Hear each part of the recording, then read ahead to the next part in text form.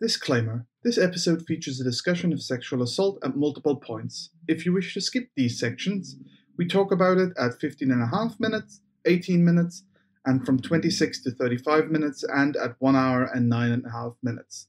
Now, on with the episode.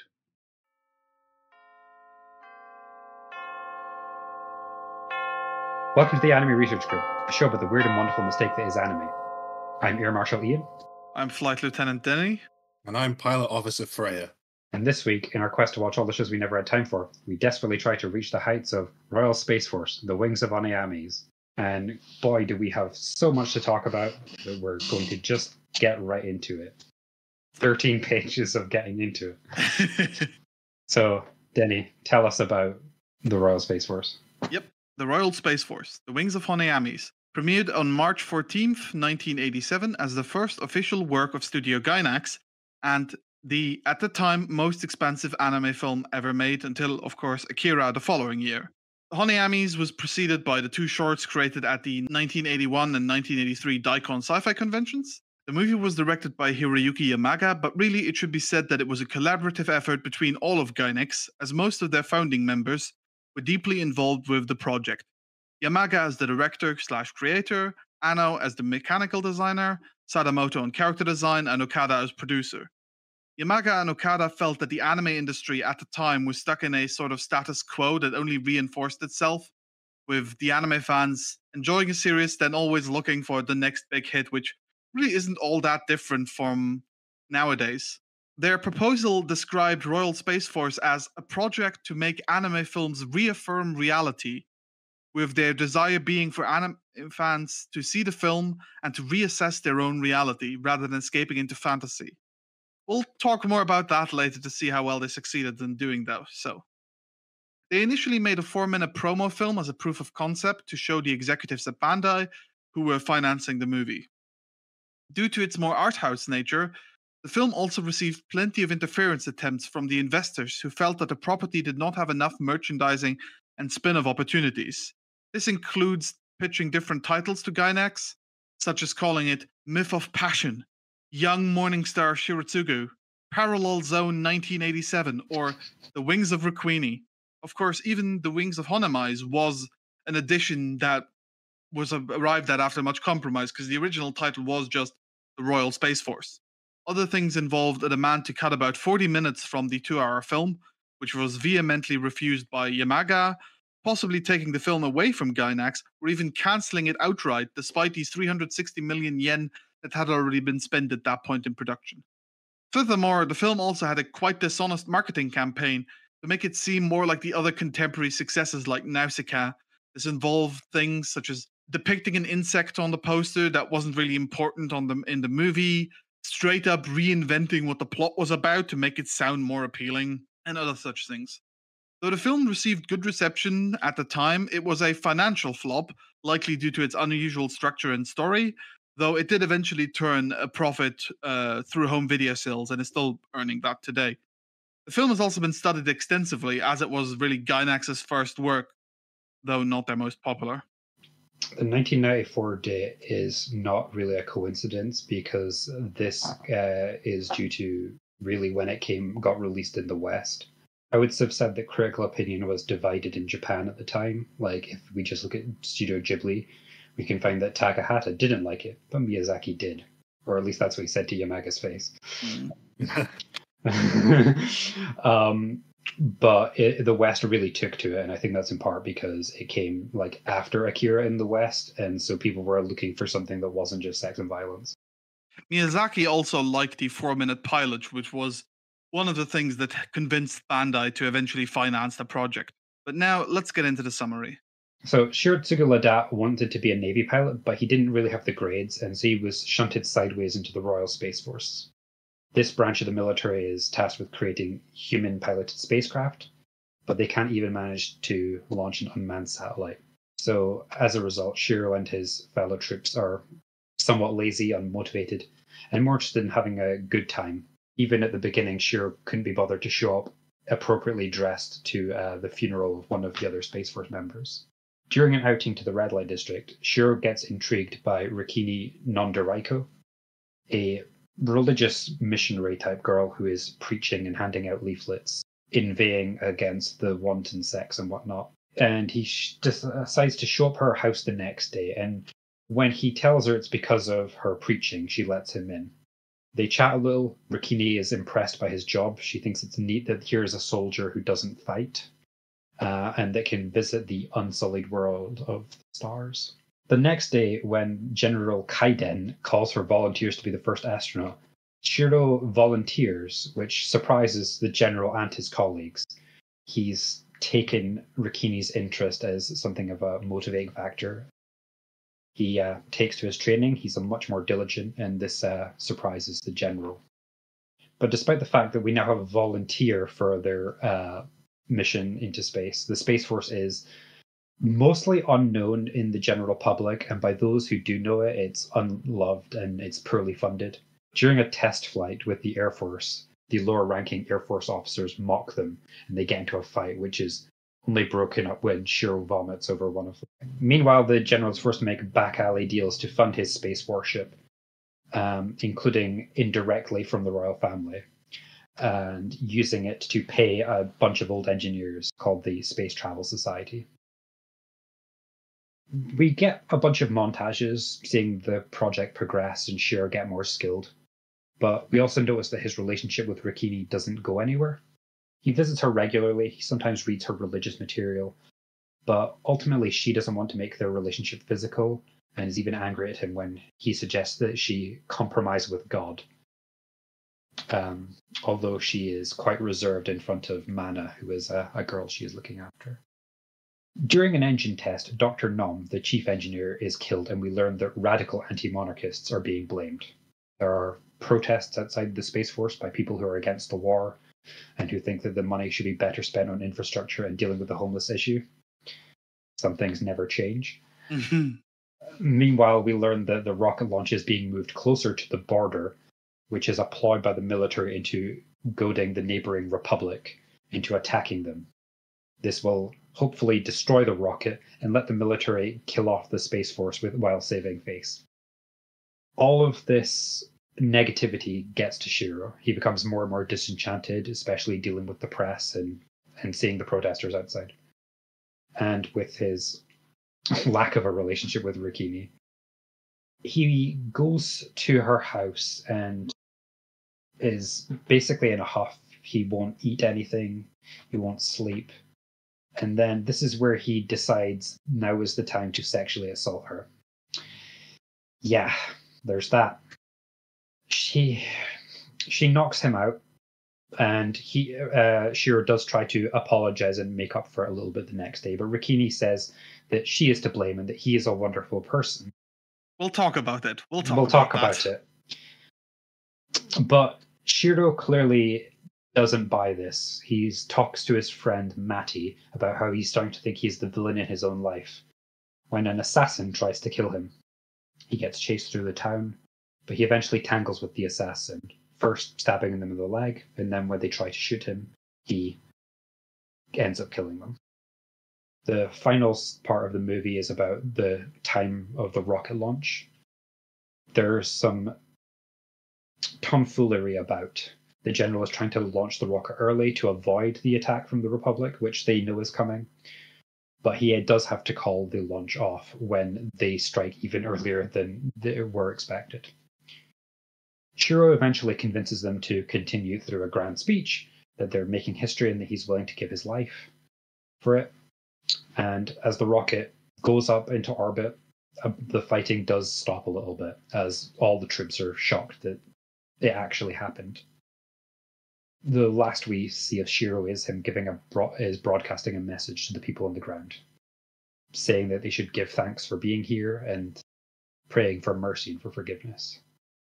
The film ends with a bit of a montage, seeing scenes from history about war and how things haven't really changed, but ends with Rikini looking up at the sky.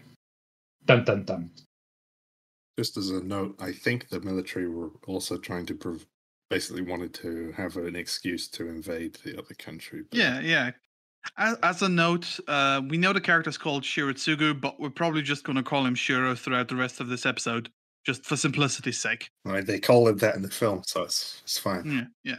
So let's start by discussing Shiro, since the movie is like entirely centered around him. Really, he's the only real major character, we should say. Yeah, I mean, we have him, then we have Rukmini, and then at the very third lower bottom rung, we have Mana. And everybody else is not really a character besides the fact that they have a name. Well, the general's kind of important. I guess he goes on the same rung as Mana. They're there. The general gets a scene by himself with no other character. Yeah, actually, that's true. None of the other characters really get a scene by themselves. But let's talk about Shiro. So Shiro, how would we describe him? He's comes from like a decent middle class upbringing within the context of the war, but either by nature or by how he has ended up as a result of being bad at being in the Navy, he's ended up as something of a slacker. He's an everyman. He's kind of the most average dude you can find. That's even accident by his design, because while a lot of the other people have something that kind of makes them stand out, they're like really tall, they've got a unique hairstyle in the way. He's just kind of a square-faced grunt that's standing in the middle there with nothing to really push him out. Well, the most characteristic thing about him is his like slightly dopey resting expression. Mm-hmm. This is actually like an interesting character thing that we see throughout the film, is that although it wasn't really like Sadamoto's like preference, we went for a somewhat generic, almost kind of like ugly, normal person character design for all the characters. I mean, it adds to the attempted realism of the film, especially when we compare it to the 4-minute pilot film, in which Rukmini actually looks a lot more what we'd expect like a typical Ghibli girl to look like, compared to how she looks in the final film. I'm glad that is the case. He is interested in flying, but do we think that he's actually was initially interested in space flight? No, I don't think so. I think it was too much of a pipe dream for him to have done it.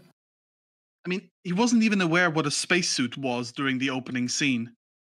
Whereas the like scene before the credits, he openly talks about being very interested in planes.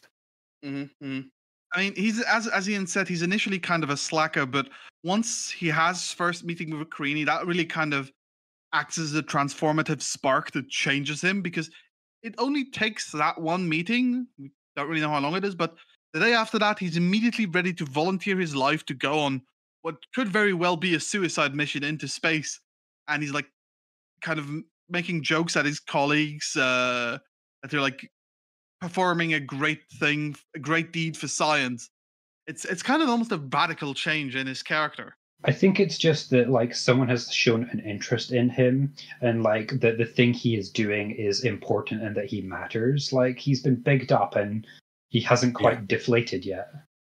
And over the course of the film, we can actually see that he is being deflated, that it's not really his dream. He's doing it, but he's not like internally motivated from it, or at least not entirely. I mean, you could initially argue that he's doing it to impress a girl, but I don't think then he would go so far as to actually volunteer for the mission.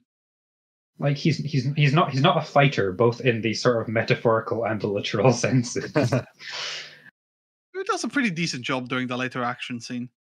However, as Ian said, during the summary, he fully refuses to actually fight during the fist fight that gets started after the test flight. Yeah, though that might partly be because he was very queasy. He was, but I also just don't get the idea that he was the kind of person to really stand up for himself either. He seems very conflict averse. Yes, but he's quite respectful, I think, of like other people. He's not pushy about like his own ideals. He's interested in what other people say, and he's like willing to be like, you know what, they're actually right. We see this with Rukmini and her religion. We see this with the protesters. It's like, yeah, why are we spending this money on a spaceship that I am going to fly? Yeah. Well, that's also coming as like part of the film where he's getting really disillusioned with what he's doing. Mm-hmm. Because as we said, he starts initially like really gung-ho about this. This is going to be great. And then as it drags on, as he's pulled into propaganda job after propaganda job, he's made to sit still for interviews, advertise things on television. He's asked to really sell this mission to the public.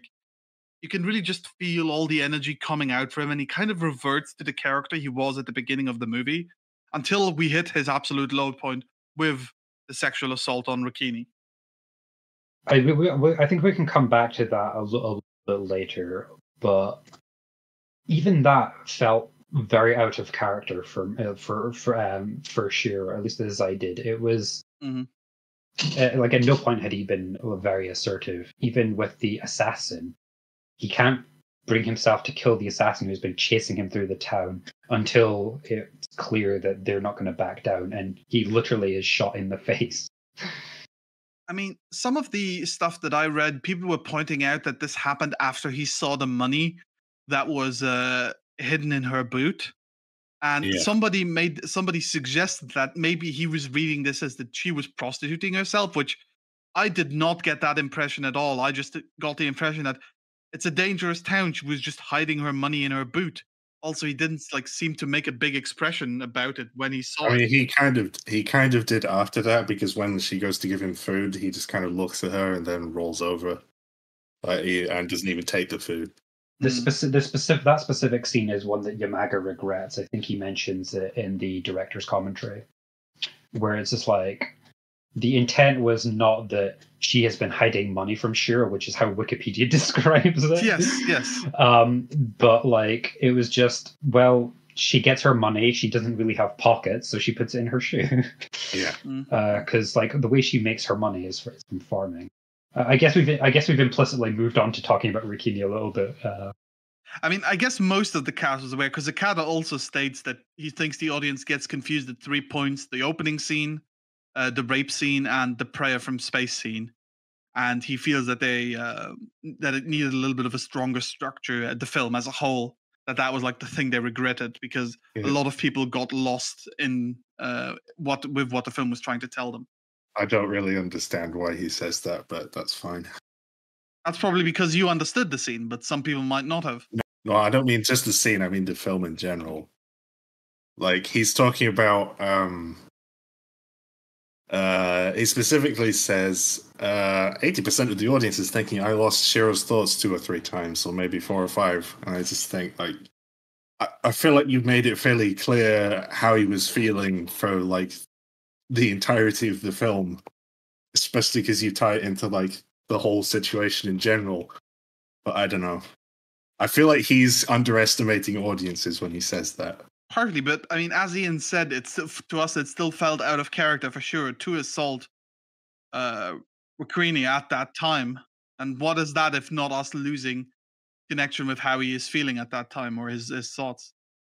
So the thing that I get with Rikini is that although she is like our second major character, she's very one-dimensional and not really like fully fleshed out. We know that she is motivated by her religion, that her entire life is centered around it. She goes home at night and prints out pamphlets. That her entire support community comes from the church.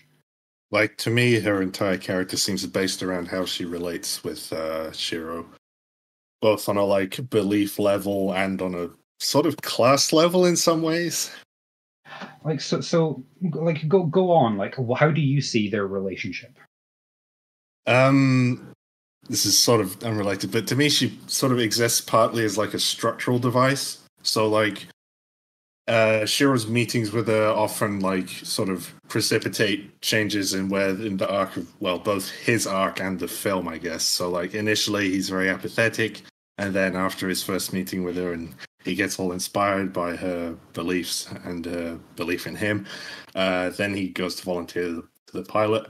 And then when her house gets destroyed, then is sort of the start of when he starts paying attention to all the problems in society, and then that, along with Dr. Gnom's death, is sort of where he starts to get really disillusioned. And then he hits his lowest point with the scene that we have talked about too much, And then after that, he sort of attempts to go back to quote unquote doing better. And also, their final scene together, they exchange, I think, maybe four sentences. Yes. Which I think is maybe the best way they could have handled ending that relationship. As just sort of an amicable goodbye. Mm-hmm. Though she does ask him to come back, but I'm not certain how genuine that was on her part. I think it was more of a like wistful see you again, like without thinking she would actually see him again. Yeah, I would agree with that. She's like the transformative spark for Shiro that starts and ends his and like affects his character arc. But I feel like there is more to her than just that, because we have the whole relationship with Mana, which is like an additional layer that's just her own, that can stand on her own without Shiro being there. This is where I sort of come to it, is that I don't really even feel that like they have like a real sort of relationship. Like they see each other very differently. Yeah. Like Shiro is like, oh, here's potential love interest, and she's idolizes him a little bit, but like I think she doesn't want to involve herself, not only for like religious reasons, but like I think to try and maintain that illusion. Yeah. She wants to keep him at a certain distance. We see that multiple times in the film. And he's quite annoyed at her religion, though. He's willing to engage with it more than some other anime characters may be willing to. Well, yeah. I mean, I say he's. I said this, like, I think he is actually respectful.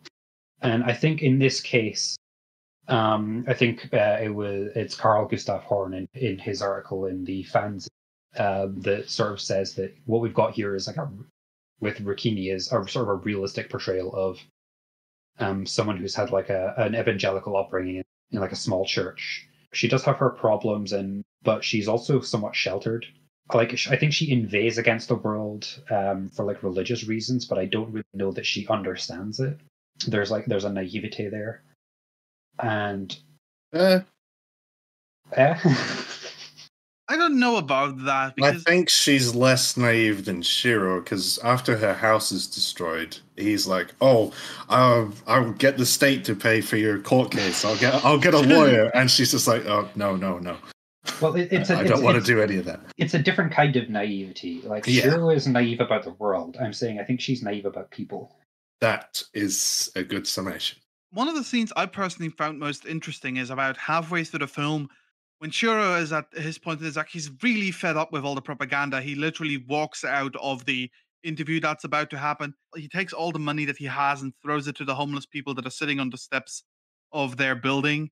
And then he goes and finds Ukrini in the red light district. And initially, she's always handing out flyers there. So initially, he reaches out to grab the flyers, and she's kind of like recoiling from that. And like, it looks like almost like a protective reaction. Then he grabs the flyers and starts handing them out with her. However, her expression is not one of like happiness and like gratefulness that she's there, but instead she kind of looks almost disappointed at him. And I was wondering what you guys thought about that. That's interesting. I don't know that like she was necessarily disappointed in him, but I feel that maybe she's like frustrated that he would draw the wrong kind of attention. By this point, he's famous celebrity, and he's standing there handing out leaflets in his full dress uniform. He's like very conspicuous. And while I think she sort of sees it as her duty, like the people who do the Mormons who like get you on the street, it's like they do want to talk, but they don't always want to talk with everyone. And like I think they want to come to you rather than have you to them, weirdly enough. Before we move on to talk about the thing that we've already talked about, I will say that Yamaga did feel the need to that Yamaga did joke that in his view Rikini was what Nausicaa would have been like if she existed in the real world. Okay. Sure. I mean, another part of Rikini is just her whole deal with non-violence. As we already said multiple times, she rejects fighting even for her own sake. The courts, whenever Shiro does something that kind of pushes her boundaries, she immediately stops fighting when Mana is present, because Mana comes from an abusive household. So she reacts very badly to people fighting around her. She starts crying. And thus for Creenie, essentially, I think she says, I don't want her to see any more fighting. It's, yeah. Which is a good little moment. It's interesting how much we've talked about Rikini, because she doesn't take up a huge amount of time in the film, really. And it's also funny because like we see the same thing with the director's commentary. That Yamaga and Akai spend more time talking about Rikini than any other character. It's because, as Freya said, she's like the thing around which all of Ritsugu's story kind of focuses, and we spend the most time with him. Yeah, I do have kind of like one last thing I kind of want to say about religion, which is that I've already mentioned that it's sort of very grounded. It's that although she sort of has this very like idealistic view of Shiro, one thing that Carl points out is that this doesn't get presented in like a supernatural or religious light. Shiro isn't a prophet, and him going into space isn't a culmination of anything. It's just a thing that happens in the world. So we need to address it, if only so that we never mention it again. Okay, so some films have like scenes involving sexual assault, and they're, if not important to the plot, like at least sort of make sort of some kind of a sense. Like, I don't think people were, well, I mean, you can argue, but like one thing that, again, Carl points out in his article is that people don't really view this scene, the rape scene from Blade Runner, in the same way that we might view this one. Or, for example, the one in Perfect Blue.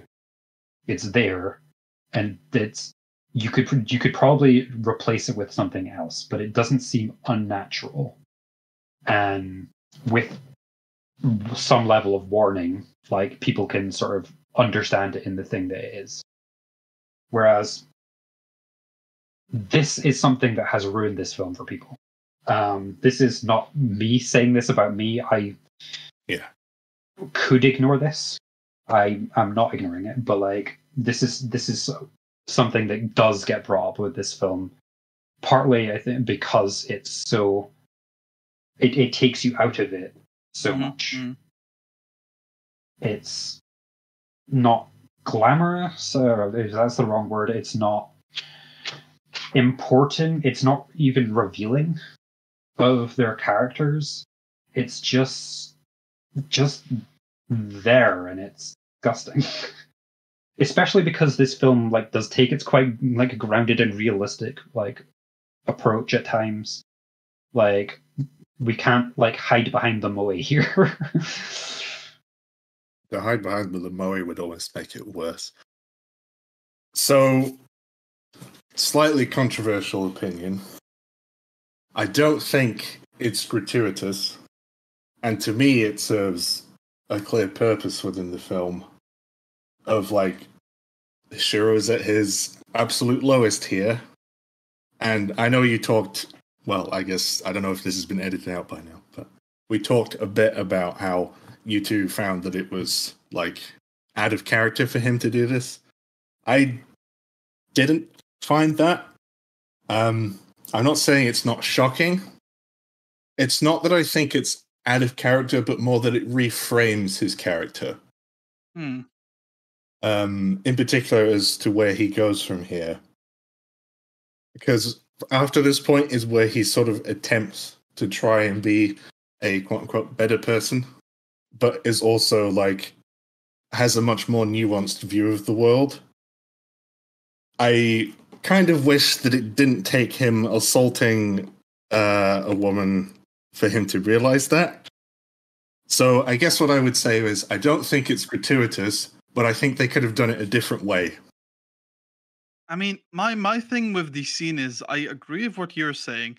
And my biggest problem isn't with the scene itself, if it's with the morning after, where Rikrini apologizes for knocking him out, and she calls him she says, "You're a wonderful person. I'm sure you'll forgive me." That's what was really like pulling me off from it. To me, that seems like it's a defense mechanism on her part. And it's partly like Shiro clearly thinks she's being kind of weird in that scene, but then he never really reflects on that later in the film. So I agree that is almost worse than the scene itself.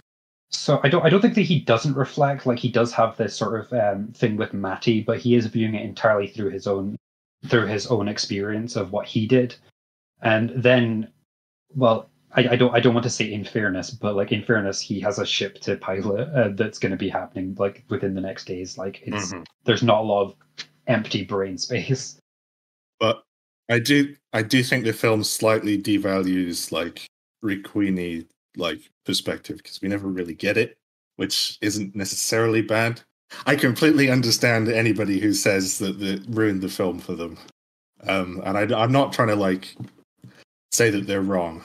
So one argument, like in favor of like the way Rikini acts, in favor, I don't know, is sort of, again, I keep referring to Carl Gustav Horn's article, but he points out that like while Shiro has had his moral failing, so in her mind too does Rikini. Now, I'm not saying this as victim blaming. I'm saying this in that she has her own code of nonviolence. Yeah, and she knocked a guy out, and she is as shocked by her own ability to do that, I guess, as Shiro is by his ability to do that. They both thought that they're these inherently good people, and then they've just done what they did. Now, if you are going to watch this film, then you can, I believe, skip this scene, because I heard that Anime Limited was going to make that an option on their DVDs and Blu-rays. I don't know if that ever happened. They said they would anyway. But if you are going to watch it and you are going to watch this scene, you might not want to watch it dubbed, because it gets worse. Okay. So in the Japanese, for example, we have when Shiro asks Rukini to forgive him, she says, "You didn't do anything," and Shiro replies, "Because I couldn't." In the dub, this "you didn't do anything" becomes, "Maybe it was because I smiled at you," and Shiro says, "I couldn't help myself." Ah, there we go. In the original Japanese, again, I'm quoting Carl Gustav Horn. In the original Japanese, Shiro made no excuse for his behavior, and Rukini didn't suggest that she was to blame for the situation, only that she regretted striking him. Whereas this is not true in the dub. So yikes. So bad Very dub. bad. I would like to give a quote by Okada, just what his take on the scene was. Yes, there are conflicting takes from members of the production staff. Let's start with Okada. His was, "There is no simple explanation for that scene, but basically I was depicting a human situation where two people are moving closer and closer, yet their relationship isn't progressing at all. Shiro resorts to violence in an attempt to close that gap, only to find that that was also useless. The two of them never came to terms, never understood each other, and even at the end of the movie. However, even though they never understood each other, they are in some way linked together." And I feel like I can see where he's coming from at this point, because we have said at multiple points before now that they were never really seeking the same thing from each other. They were always kind of moving in conflicting directions. So what he's saying here makes sense, yet they are still inextricably linked, which is why Rukini is the only person to look up at the sky at the end. So would you like to hear the worst anecdotes from a member of the production team? Certainly. So Takami Akai is one of the original 3 members of Gainax. I think that's right? Yes. And he is one of the 4 assistant directors for this film, and also did a bunch of production design. He says allegedly in one of the commentary tracks that Requeenie reveals herself as a strong woman by completely forgiving Shiro and saying it was her fault. Ooh, boy. That's not the worst bit, though. Oh, God.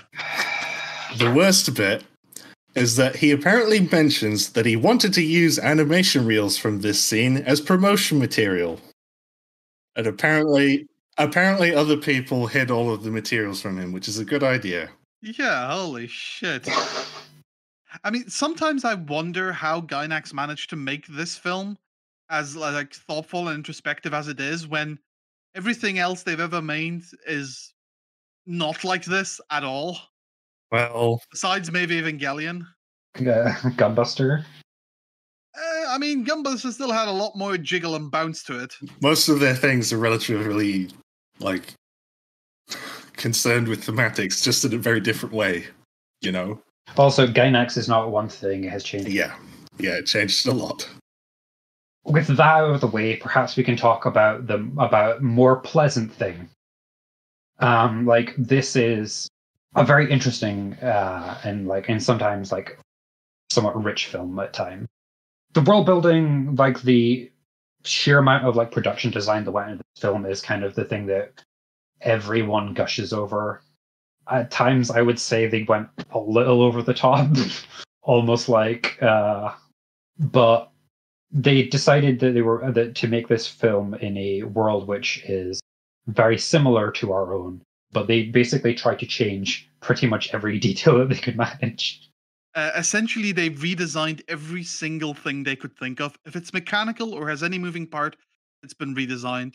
Not just things with moving parts. Yes, but most of those are guaranteed design. Like chairs are mostly the same, but other things that have been changed are like fences have like their own fancy thing. Their money is like little sticks. Their street lamps, their water pipes, their playing cards, their books are like have like a lot of edges. Their doorbells, their cutlery, their newspapers are like single giant strips of paper. Their windows go down and inside the walls. Well, that window does. We don't really see them opening any other window. That's true.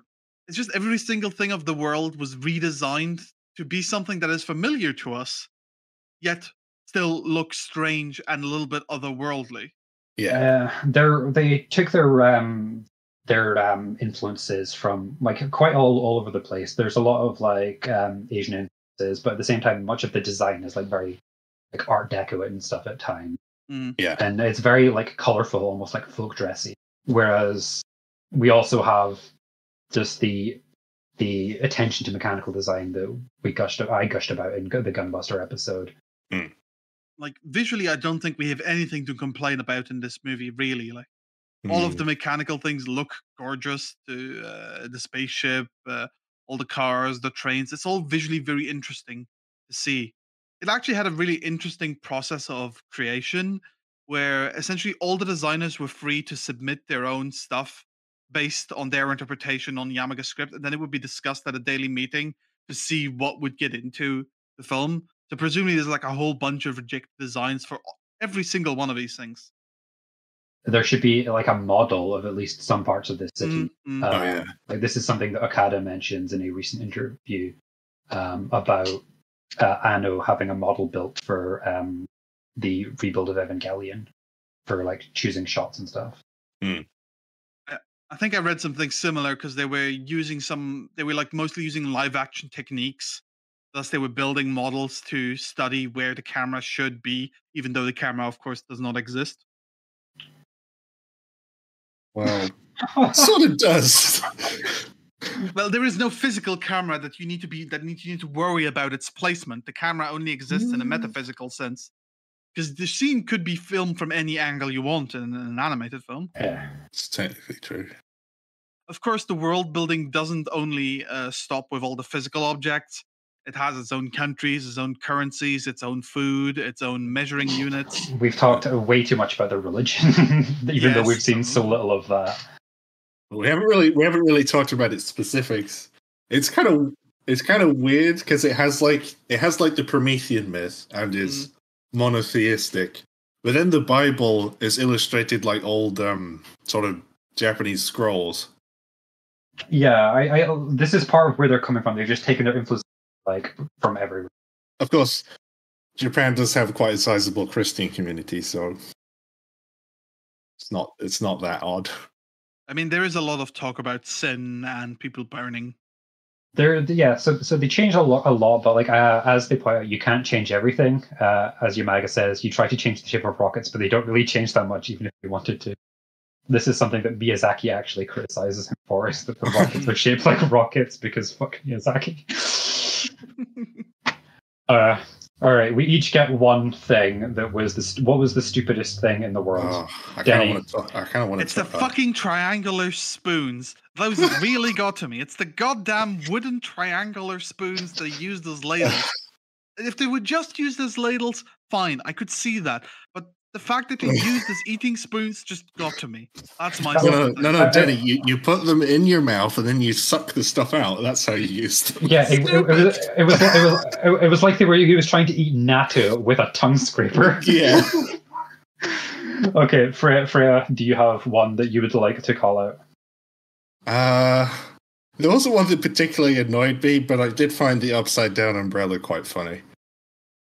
All right, for me, it has to be the bike frame. It's not the only place that does this, but when you have a bike frame where the I forget what you call it, the thing that has the handlebars on it is bent, like that cannot support it. It's going to fold for sure. No, a little bit that did annoy me.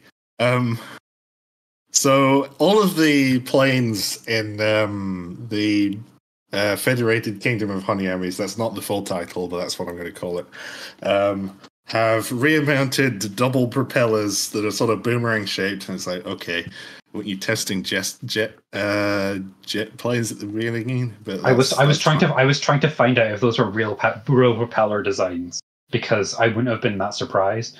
But no matter how hard I looked, I couldn't find those. Yeah.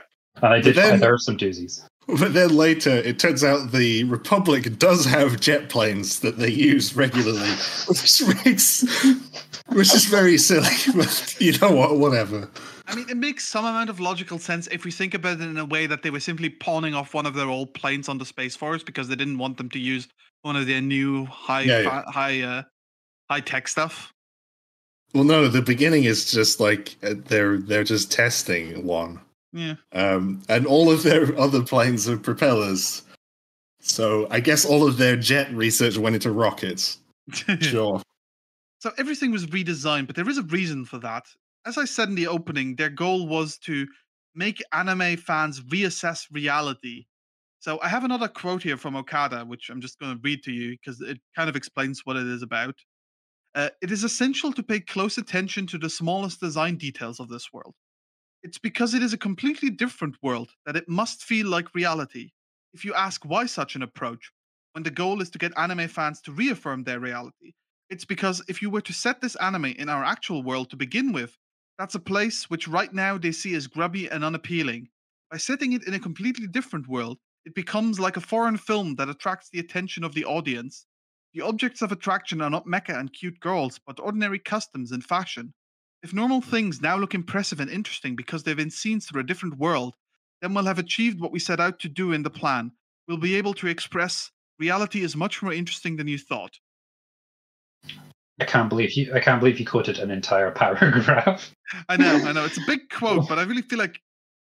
Because I was going to say, like with Okada, you can always find a quote of him contradicting himself, but the one I have actually isn't contradicting it. He's just basically saying that he understood that Miyazaki wanted to raise young people's spirits with his kind of fictitious film worlds, but our generation knows it doesn't work that way. We know children feel that way, but we're well aware that we don't. He doesn't fucking understand Miyazaki's films. That's okay. Well, I mean, that's neither here nor there, but to me, this quote like really changed how I saw the film, because I watched the film 3 times. Like the first 2 times, I was kind of more iffy on it. It was okay. I never felt like I was getting it. However, when I viewed it with this lens in mind, as kind of our reality, but slightly different, as something that's supposed to make me think about our own world, then the film made so much more sense to me. Because Shiro makes so much sense if he's the stand-in for the everyman, the kind of average Japanese middle-class person that's living just fine, neither rich nor poor. He's just kind of drifting along through life, not really suffering, but not really, air quotes, living either. And then he finds the spark that is space travel through Rukuni, and it kind of changes his outlook on life. If that's what they were trying to accomplish with this film, they were trying to get people to see themselves in Shiratsugu and then look for that spark in their own life. That kind of really changed how I saw the film, with him as the audience stand-in.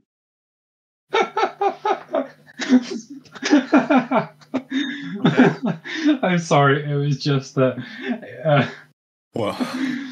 I'm sorry, it's just the way you said it, I was just thinking of Con Marie asking if this film sparks joy in you.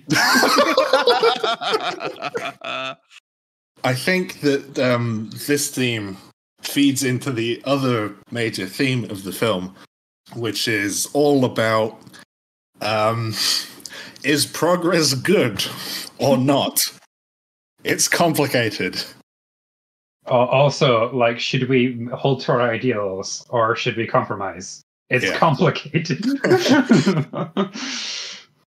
Specifically with what you're saying with this, like we're trying to get people to reassess reality, is they then include a bunch of things that are sort of contemporary problems in Japan. Well, in a lot of places, really. I mean, they're very common problems that plague humanity to this day. Like, we're doing big space tech development while people's houses are getting destroyed for the sake of building more power plants, while there's a big unemployment and homeless crisis, and while the whole thing is just a pretext for the military to launch a war.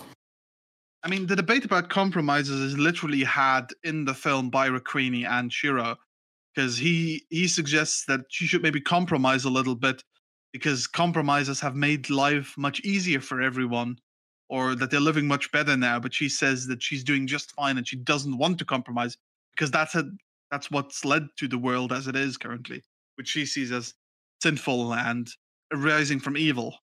Mm. There's also a weird like class element to this, because Shiro feels sort of insulated from most of the problems for like the first 2 quarters. I don't know why it's the first 2 quarters instead of the first half. Whatever. And then he, after Requini's house is destroyed, he starts to like notice all of the protesters. He even starts to agree with them a little bit, though not in a way that would actually like endanger him at all. Yeah, he's realizing that there are real problems that he could do something about with his newfound popularity and fame, but he doesn't really do anything that would affect his own position. At most, I think the most he does is like talking to some of his colleagues or making a silly face on a propaganda picture. There is like a point in the film when one of the journalists goes to him and like is like, well, what about feeding the poor and stuff? And he's just like, He just walks off. Yeah. And sort of almost limply, like there's the shot of him looking at the and homeless people on the stairs, and he just sort of limply throws some money at them. Yeah, I think he's so used to like not having been able to really do anything as part of this like bullshit Space Force that he's like now confronted with all these problems and he doesn't know what to do, and he's just like. This is also at like close to his lowest point in the movie, when all of that energy and vigor he acquired initially has, as Ian said, really deflated, and he's kind of back to being this hopeless person that he was at the beginning. Then, of course, we have the scene, and after that, he kind of tries to build himself back up again, but this time in a more real sense. Now after that, he's just more sort of dedicated to getting to space without like worrying about any of the larger. Like propaganda about the country being like, oh, we're going to be the first ones to get to space. Do you think it's a little bit of an escape for him? Yeah, to go to space because it's do what you can do. Do we think he expects to come back? Yes. Sure. And he does come back, or at least according to the end credits. So if everything is like the reality but a little bit changed, then I assume the old military council that we meet at one point in the film is just a stand-in for like all to Gainax, for all the old people that are kind of controlling the world to their whims and not really caring about the wonder and imagination.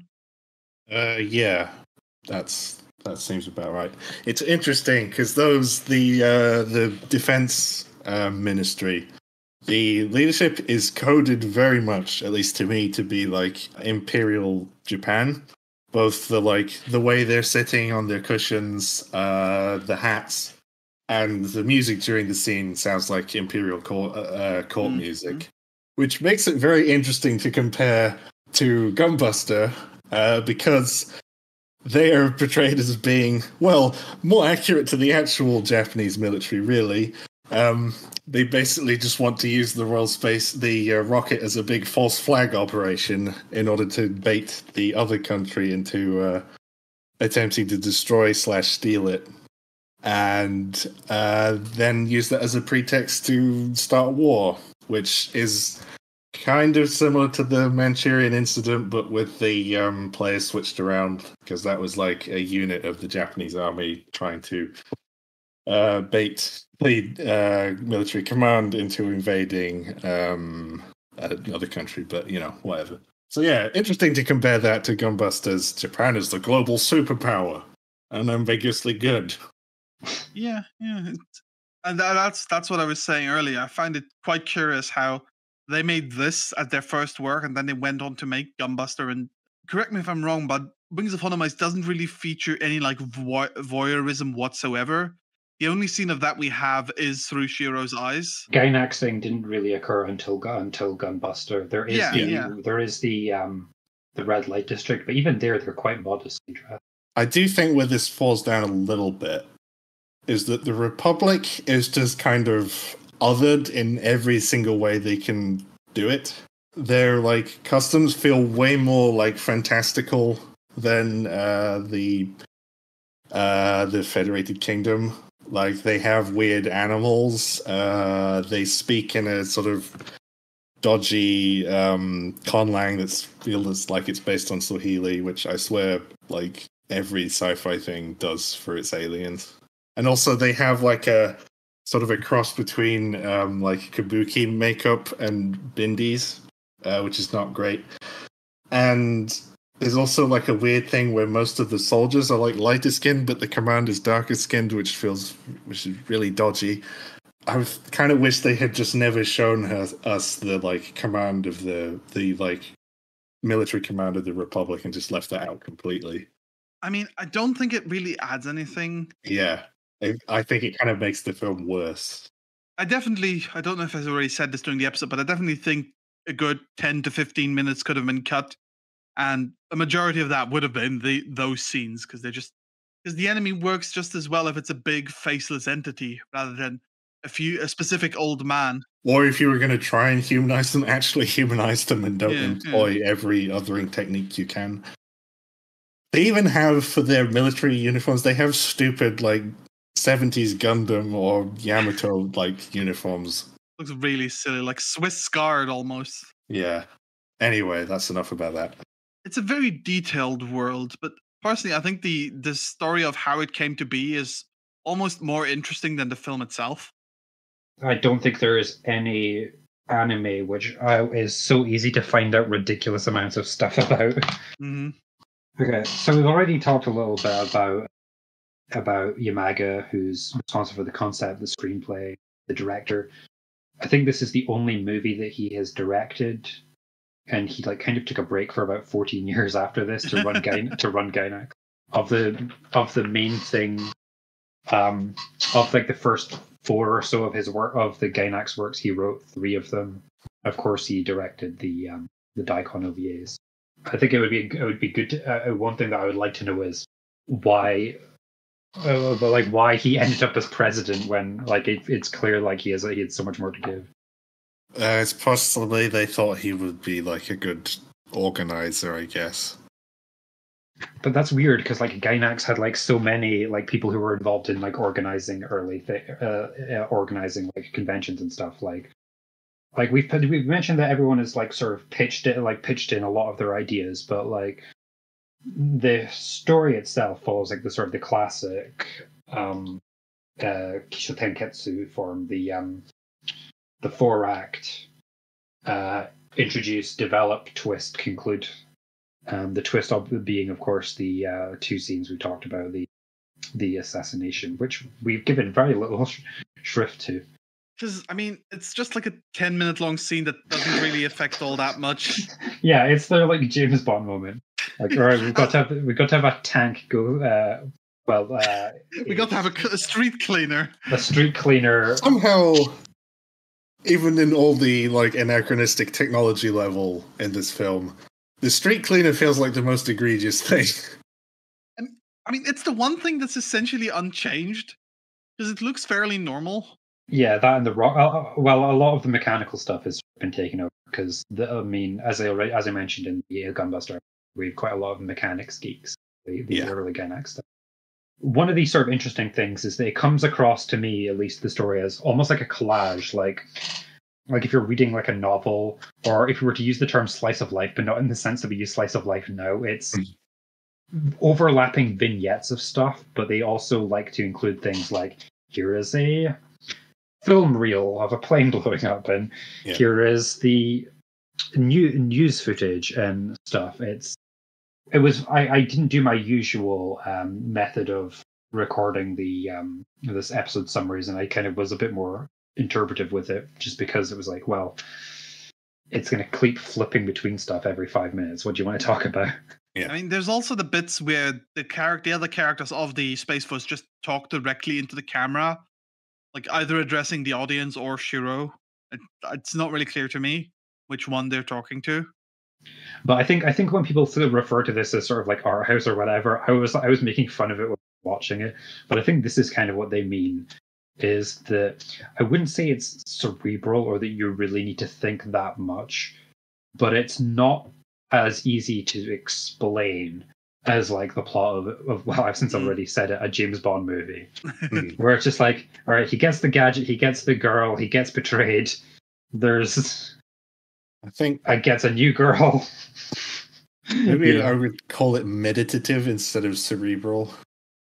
I think that's fair, because I think Denny already mentioned this, and I would say the same thing. I think this is a film that really rewards a second or third viewing, just so that you can just sort of let it sink in. You need to sit with it. You need to just sort of like just let it percolate in the old brain. Yeah. Though I think they make the like core thing of what they're going for fairly clear enough on a first go through. If you're watching it by yourself and not with a group of assholes who are commenting on every scene like we do. Yeah. I think part of the unusual structure could also possibly come from the same reason we have so many varied designs, because much like the design process, the writing process wasn't that different at times, because Yamaga says, I don't have it in the exact quote, but I remember him saying that essentially everybody was free to pitch their own ideas to the thing, and then it would get voted on. So maybe some of those more experimental things were things that were just thrown, that weren't part of the original vision, like the interview footage, like the reels, but somebody just thought that was cool, and everybody agreed. Thus, it was in the film. I think Yamaga says at one point he barely had to do anything because everybody else was directing. It's neat. I would like to say a lot about the animation, but again, there's just too much fucking stuff to say. I guess there's a few things that I could shout out, though. One is just like, as I said in Gunbuster, just all of the beautiful machinery, particularly in the finals. Like with the plane exploding, there's stuff by like Anno, where it's the wonderful paint splatter explosion that I love so much. But one scene that is really, really good is animated by Toshiaki Hontani, which is not a name that I was familiar with. It was the video I already mentioned of the rocket that goes up and explodes. Not because it's like necessarily the best animated, but because it's just like so weird and out of place. You see the screen like framing around it within the view. It's all, I wouldn't call it sepia toned, but like the dirty green color of old film. And like I say, just early Gainax, you get a ton of really good effects. I think my favorite scene though is like right at the beginning when Shiro is like watching the plane like fly off. Literally the opening scene. Yeah. I mean, it's like when I said in Gunbuster, there was like just the scene with the laser array that I really enjoyed. Like this is that. The backgrounds in that scene are fantastic. I mean, I think my favorite cut of the movie was a cut where we see Shiro coming out of the bar that he was in previously, and he sees two cops like roughing up a little child, and then it kind of flash cuts to him sitting in the interview, and I just really like that cut because it really just worked for where he was at that moment in the story, kind of disillusioned again. That was such a weird scene, and the only instance of police brutality that we. I also think they could have cut one of the two montages, the training montages, out. Yeah, there were at least 3 montages in this thing, and like I say, there's a lot that could be cut. The last one is particularly like visually different from the rest of the film. the like line. It's like more like scratchy in a way. That's not the right word. It feels like there's more dirt in that ending montage than the rest of the film. How about music? Yeah, like what about the sound direction? The sound, there are some oddly cartoony sounds in this film at times. Especially the like rock that falls at the beginning. It makes it like really silly, like chunky, like rock falling sound. Other than that, it mostly just tries to be like as realistic as possible, I'd say. There's a couple of moments where all the sound cuts out for like, especially like the beginning of the rocket launch when the engines like go on fully. There's a brief moment of silence before the rocket noise kicks in. It's a very minor thing to nitpick. I did feel that sometimes the mixing wasn't great. The sounds were too loud, particularly in that final montage when it really gets upped. But you can't have everything perfect. I personally didn't notice too much of the sound, but that's probably because it was doing its job and making the world sound realistic. The only thing that stood out to me was at one really odd moment where Shiro was doing like a scream of frustration that sounded really just kind of like rather than a proper scream of frustration. That just really stood out to me. The voice direction was occasionally a bit weird. The only sort of like less diegetic sounds, I guess, is that at the beginning there's like a baby crying, sort of ethereally in the background as Shiro's going to watch the thing. And then later during the montage, there's a bunch of baby and children sounds, which was interesting, I guess. So the instrumentation like leaned quite heavily on strings, but also on synth. The only like actual string instrument I heard in it is sort of a violin in Rikuni's theme. The rest of it all felt like synth strings to me. But the use of synths is like very tied in with the fact that one of the composers, I think Denny already mentioned at the beginning, is Ryuichi Sakamoto. So this is a guy I am a fan of. He's a musician and composer. Yeah. He mixes Western and Japanese classical influences. Probably the most famous composer we've had in this podcast so far. I was very annoyed because several sources I read insisted on pointing out that he scored Merry Christmas, Mr. Lawrence, which is true, but he's done so much more, and including just in anime working on the 2004 Appleseed film. The reason I think everybody talks about Merry Christmas, Mr. Lawrence is because the main theme from that feels like it sort of became its own mini-genre. There are so many like tracks in anime and in actual like Japanese pop music that feel like they're riffing on it. But but this is the thing, right? Is that I would say I associate him with the Yellow Magic Orchestra, where a very influential experimental electronic group. Yeah. And they've all sort of spawned off different things. Haruomi Hosono basically inspires Shibuya Kei city pop. Yeah. Yukihiro Takahashi also did anime with Nadia the Secret of Blue. He was like a rocker with the Sadistic Mika band, and like their use of synthesizers was like very different than the sort of dance take of synths that you get from Kraftwerk and stuff, where it's meant to be artificial. They're going for these almost more natural sounding synthetic sounds. Almost. If they're so far they're quite far ahead of their time, but they're one of those things which are so influential that they don't really sound ahead of their time. Yeah. Because it just seeped in through particularly 80s and early 90s video game music. Since I wrote it down, I'll say a cover of their song Kimi ni Mune Kyun Kyun was used as the ending to noted trash anime Maria Holic. If you want to learn about the Yellow Magic Orchestra, I'll link to a podcast episode by Blind Boy, which is quite good.